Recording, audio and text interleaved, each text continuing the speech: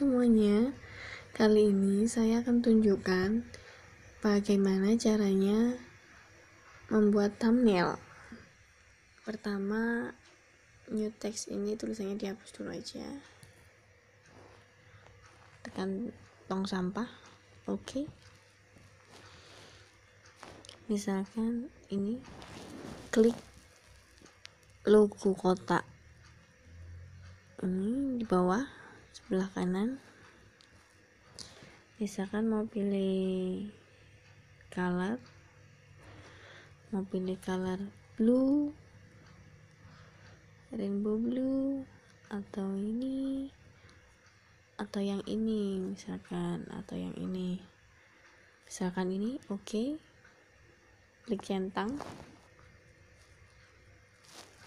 kita tarik dulu aja, kita besarkan,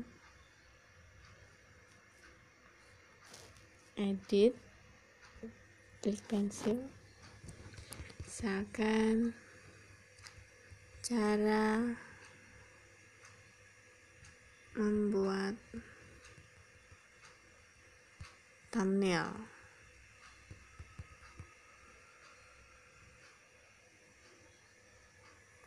Kita rubah, misalkan model hurufnya atau fontnya.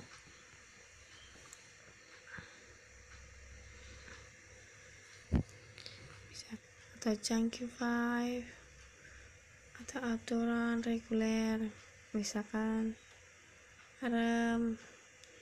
coba buka lo require ini buat thumbnail. Misalkan backgroundnya, kotaknya mau diisi warna, aktifkan enable-nya, pilih warna, misalkan hitam atau pinky fanta atau ungu, biru, ini atau hijau, ini misalkan ini centang.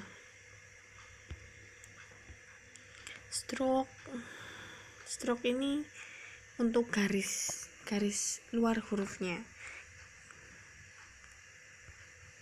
Nyalakan dulu, kemudian pilih warna ungu, biru dongker, hijau, atau ini coba ini aja ya, oke. Hidup, klik centang kalau sudah. Mungkin mau tulisan 3 dimensi, nyalakan aja juga bisa.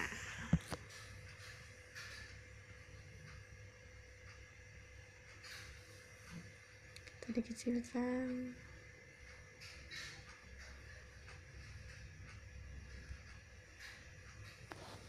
klik centang kalau sudah. Lalu kasih foto misalkan, atau gambar atau logo, suka-suka. Klik ini, klik teks, kita tarik bawah dulu aja, nanti dipindah. Klik A untuk edit.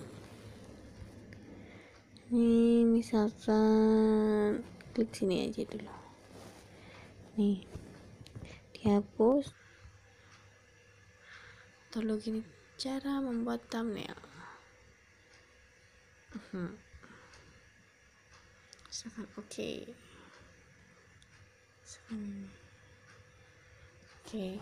Kalau mau dikunci dulu biar nggak hilang, boleh dikunci dulu. Oke. Bisa dimasukkan gambar from gallery, pilih dari album.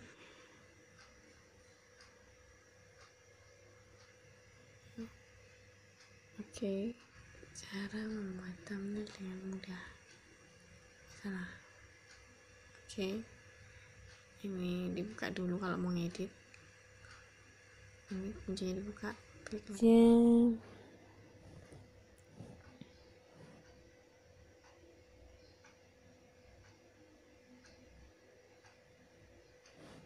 Terlalu kecil.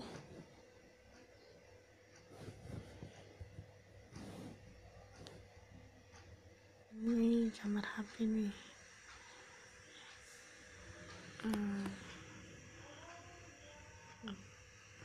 di screenshot nih.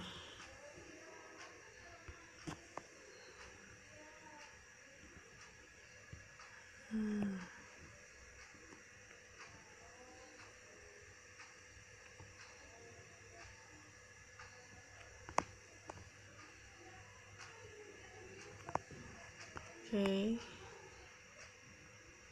ambil gambar dari screenshot tadi. Oke.